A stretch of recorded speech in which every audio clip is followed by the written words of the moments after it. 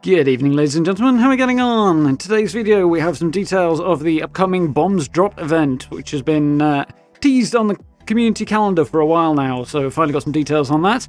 We also have some more information about the arrival of Steel Dawn on the public test server, as well as a reminder about the upcoming Hunt for the Treasure Hunter event, which begins today. So, let's jump in and take a look, shall we?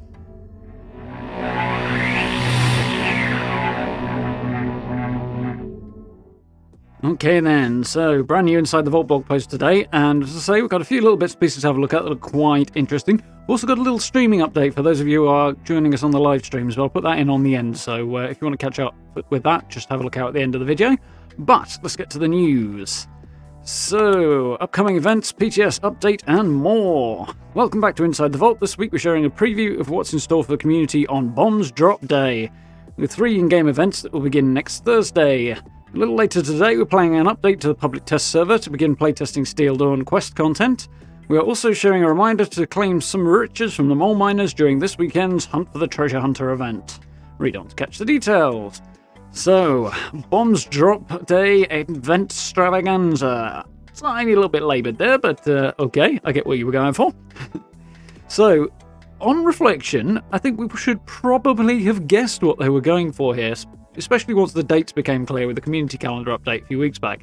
But, yep, totally flew over my head, so kind of disappointed in myself there, but this is quite a cool concept. I think Bethesda could possibly have done a little bit more with it, but I suspect they're very focused on Steel Dawn at the moment, so I imagine that's why they haven't. But hopefully, in future years and stuff, this will actually become a really cool little event, so we'll see what happens, but we remember October 23rd every year as the day the bombs dropped, when life on Earth changed forever and mere survival became much more challenging for those who remained. The fact that you not only made it through that harrowing time, but emerged from Vault 76 to begin building new lives in Appalachia is cause for celebration. So yes, October 23rd, which will be, what, day 2 of this particular event, is the anniversary of the Great War in Fallout. So yeah, that is what the event is celebrating, and as I say, once we found out the dates, that should have been a little more obvious, which some of you guys may have guessed. It flew right over my head. I'm a little disappointed with myself for that, but what can we do? So, what's the details? Starting next Thursday, October 22nd, so a week today, we're honouring Bombs Drop Day with a trio of in-game events, including double XP in all game modes, double score rewards for your daily challenges, and 25% off any legendary weapons and armour you buy from Purveyor Omega at the Rusty Pick. Join Bombs Drop festivities next weekend if you want to level up twice as fast, rank up with super speed, and fill your armory with some new legendary gear. Here are the details. So, on top of the stuff we've already been told about, this is an extra double XP event, it's an extra double score event, and an extra cheap legendaries event, which is very, very cool. I want to get maximum value out of that script, another opportunity to do that. There are some more coming up, I believe, in November. But this is a cool little thing to see that we're getting an extra one of. So all that stuff, very, very welcome. Looking forward to that. So the details includes double XP in all game modes. That's Nuclear Winter as well as Private Worlds and Adventure Mode. Daily Challenge double score rewards. So yeah, you'll be able to rank up in Armour Ace and the Power Patrol a little bit faster. I know I'm pretty much on track with that at the moment, but a few extra opportunities to get a bit further ahead is always welcome. We knew they were going to do some extras anyway, so that's cool. And extra legendary sale is always welcome. Get your money's worth. So the event starts at 12 PM Eastern Time, October 22nd, and runs through till 12 PM Eastern Time on October 26th. So that will be Thursday through Monday as per, weekend after this coming one. And 12 PM Eastern Time equates to 5 PM UK time. So very, very cool. I was hoping this was going to be a little bit more of a specific event and maybe something more unique and a bit more dramatic, especially given the event that they're commemorating. As to exactly what they might do there, not too sure. I'm sure they could find some way of celebrating it, random nuke drops, something like that. I'm not sure that's really a great way to celebrate the Great War, though, on reflection. But nonetheless, the things they are including in this weekend-long event are pretty cool. Definitely very welcome with the XP and double challenge. Certainly make getting that level up every day thing that much easier, which is always a bonus. So yeah, very, very cool. So, new quests in the public test server. So, those of you on PC and are playing through Bethesda Net will be able to access this ahead of time if you like, and help playtest Steel Dawn. Very, very cool.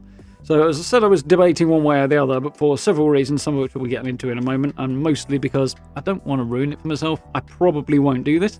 I might have a little shufty around at some of the locations, maybe do a video on that, so we can have a little look at what's coming in terms of at least locations, things like that, which will be fun. But we can thoroughly avoid any spoilers for the story, things like that way, hopefully. So do keep an eye out. We'll see what we've got coming on that. Notification bell is your friend on that particular point, as usual.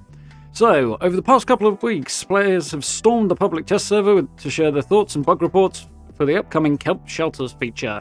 Now we'd like to invite everyone who owns a PC copy of Fallout 76 through Bethesda Net to join us in playtesting the new Steel Dawn quest content in the PTS. We're aiming to add new quests in an update for the test server a little later today. Awesome. And we'll post in the PTS forum as soon as the patch is available. If you want to get to these links, by the way, as usual, I'll put a link to the blog post down in the video description. We'll also share instructions on how to begin those quests, as well as some key areas where we're looking for your feedback. So we've got specific things they want to test out, as per usual. As a reminder, while there is no non-disclosure agreement this time, this is basically because quite a few YouTubers and streamers have said, is it under an NDA or not? They've been a little vague on that on the last couple of times, so they're coming right out and making it clear this time. We ask you to please warn others about story spoilers when discussing quests outside of the PTS forum. Obviously, if you're in a PTS forum and you're going to complain about spoilers, you kind of walked in there yourself. But yeah, for videos and the like, they're requesting people make sure they say, yep, heads up, spoilers in this.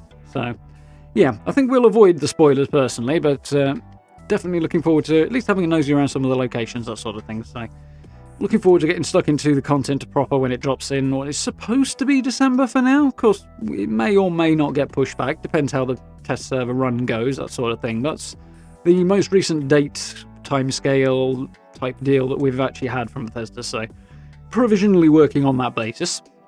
Would make sense. Get it done before Christmas. That'd be cool. Thank you once again to all who've shared their thoughts on camp shelters with us. We're still actively discussing everything you've posted so far and admiring your awesome screenshots. Even though we're now kicking off quest content playtesting, shelters will remain available, so please keep the feedback and bug reports coming. We will see you in the PTS, so I'm going to keep testing shelters as well. Always good to know. Yeah, as usual, via Bethesda Net, if you happen to have the game on PC, you can jump into the playtest server and try out this new stuff as of later today, actually. Assuming all goes well. They had a bit of an issue trying to get the PTS up for shelters, so hopefully it'll all go well, but this is why they have a test server, because things sometimes don't. So, last but not least, Treasure Hunter Mole Miners are back. Last week we shared details and the changes we made to our Hunt for the Treasure Hunter events based on community feedback, and now the hunt is ready to begin. Starting a little later today, Treasure Hunter Mole Miners will breach the wasteland's surface to scour the land for riches. Seek them out in all regions of Appalachia, and take down any treasure hunters you find, then open the mole miner pails they drop to claim some loot for yourself. You can also gather caps and take them to vendors around Appalachia to purchase empty mole miner pails, use the Tinker's Workbench to turn them into full mole miner pails, and enjoy some on-demand loot. Catch the exact start and end times for the event below, and we hope you join us to collect some mole miner pails this weekend. So we covered this last week in the video, which I'll link up in the corner as per usual. But the general gist of it is the first time this event came around, there was pretty strong feedback from the community about things we weren't quite happy with, so on and so forth. It was the earliest days of the test server, or possibly even just before the test server started, so their ability to work through this stuff was a bit limited at the time, so they've taken advantage of that over the course of the summer, and the changes they've made look to be very positive based on what I saw on the PTS myself, so it looks very, very cool. So your opportunity to get these mole miner pails and the associated legendary gear that comes with taking down the mole miners as well will start at 12 PM Eastern Time, October 15th, so that's today, and will end at 12 PM on October 19th, so I believe that will be Monday, unless I am very much mistaken. Yes, it is. So 12 PM Eastern Time being 5 PM UK time, as per usual, pretty much the same time they do everything. So, all in all, very, very cool. Yeah, looking forward to the Hunt for the Treasure Hunter event. That's going to be good fun. Last time we had a few issues with the loot not being that great. They've overhauled it, given us some new rewards available from the event, and separated it from the Christmas event as well, so we should get a better range of loot. The Treasure Hunter Mole Miners can spawn anywhere on the map, not just the ash heap like the last time, so that basically means more opportunities to find them, more places to go and look for them. They literally do pop up everywhere if the test server is anything to go by, so that's really cool. And of course, partly due to One Wasteland and partly due to the fact that they've tweaked the event itself, they will now level up in accordance with your character, so you'll basically be able to get legendary drops from them that are suited to your character level. So obviously that still caps out at level 50, because that's as high as gear levels go, but you will actually be able to get those top tier legendary weapons dropping, and armor of course as well, dropping from the treasure hunters, whereas the first time around it was limited to 30 or below, I think, lower in a lot of cases, so definitely an improvement there. All in all, should be good fun. Hopefully get some cool rewards, get some rare rewards. They've also made the rare rewards less rare, which is welcome, I think, for most of us. So that's very, very cool as well. So looking forward to jumping in on that. As I say, Steel Dawn on the PTS, probably not going to explore the story content prior to Steel Dawn actually coming out, mostly because I don't want to ruin it for myself. And also, it kind of, unless I jump into the PTS again for subsequent story updates, then it just extends the amount of time I have to wait for the next major content beat. So all in all, I think I'll stick to just having a look around the new locations, that sort of thing, seeing what we can find out and showing those off. And it means I can avoid any story spoilers, rather, for anybody who wants to avoid that. So that's cool. What was the other thing? Yeah, Bombs Drop. So yeah, looking forward to trying that out. Not quite as dramatic as I was hoping for, but nonetheless, double XP, double score, those are always welcome. Cheaper legendaries with a purveyor, also always welcome. So kind of got a lot of legendary stuff going on at the minute. We've got this sale going on this weekend, and then Treasure Hunter Mole Miners the weekend after. So plenty of opportunities to get those good legendaries, and if you're in the same boat as me, we've basically got your legendaries sorted out for most of your characters. A couple of them not so much, but then you can basically just turn them in for script and work on them, getting stuff from, say, regs in Vault 79, that sort of thing. So it should hopefully speed you along that a little bit. Admittedly, it's probably going to fill up your stash and your carry weight, but such is the price we pay, unfortunately. But yeah, all in all, very, very cool. So, if you're not interested in live streams, thank you very much for hanging out. I hope you found this useful and informative. Social media links, merch store, all that usual good stuff down below the video if you want to support the channel that way. Thank you. But for those who are interested in the live streams, as per, we're going to be continuing with that Monday to Friday. The big thing, however, is I've encountered a slight snag in the last couple of days. Those of you who were around for last night's stream will remember that we had a few technical problems getting things off the ground, but as it relates to Fallout, I've hit a massive roadblock in that I use OBS to stream. It's the software I use to encode and send out the stream, and it has multiple ways of capturing the game footage. But the best way of doing it is currently not working. I think it's tied to update 23 on Tuesday, basically because of the testing I've done, and the fact that it was originally, this problem was originally on the PTS and is now on live as well. But the upshot of it being that I can't capture the game during the usual way, through the usual method I would like. I have to use either one of the two other options available. But if I do that, it represents a massive hit to the FPS of the game, either just below 60 frames or in some cases just below around about the 30 mark, which is god-awful and will not make for great viewing either. So until Bethesda get this sorted out, unfortunately I don't think I'm going to be able to stream Fallout, which I'm really gutted about.